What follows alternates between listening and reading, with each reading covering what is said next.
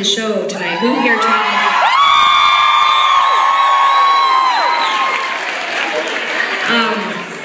That's a lot of you.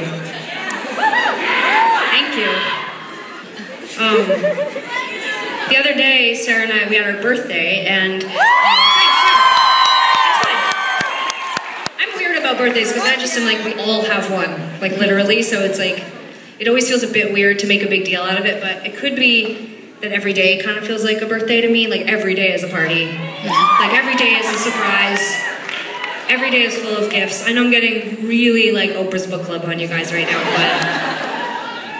but it's, I don't know, our life is kind of, it's sort of like we always say when we have friends that get married, like the production that goes into it, it's like really intense, but like we kind of like that production goes into every day. We have to drive here and set the show up, and there's just a million moving pieces in what we do, and so every day is sort of this like glorious me day. It's like crazy.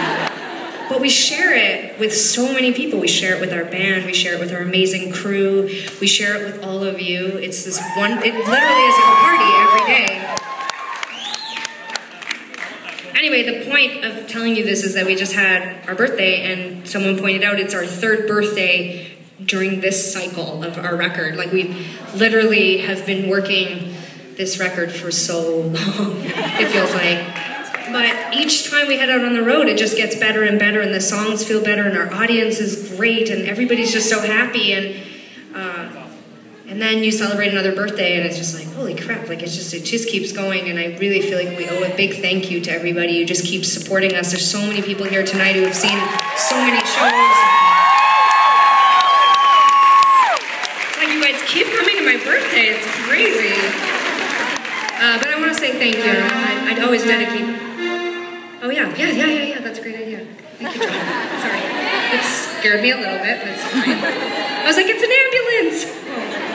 No, but thank you so much. I always dedicate this one, you know, to fans, and I want you guys all to know that we really appreciate you. We don't take you for granted, and I hope that we continue to see you at our birthday every single year, or maybe 20 to 30 times a year, so.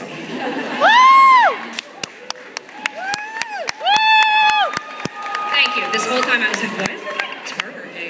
Oh my god, it's like you have no teeth. It's crazy. Tegan, God! It's just the side ones.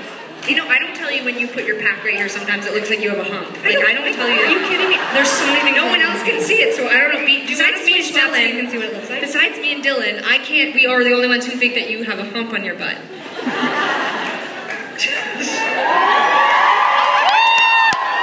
Let's switch spots. It's hilarious. Tomorrow I'm going to come out and I'm going to have grills just so that the light hits.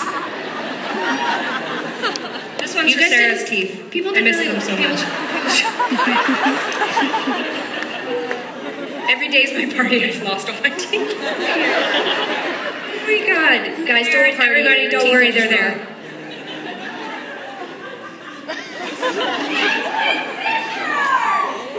Oh, it wouldn't matter if we were sisters. We spend so much time together. We torture everyone. There are people in our band and crew who probably wish to pray to God every night we die. Like, if those bitches, not like real death, okay? Obviously I say these things because I'm actually afraid to die, so I assume that none of these people really wish for us to die physically. What did I say? I said Sarah was gonna end up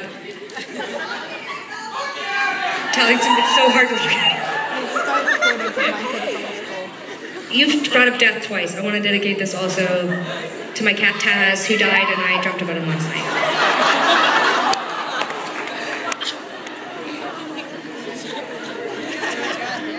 Everybody's like, you don't talk enough anymore. This is what happens. That's why we don't.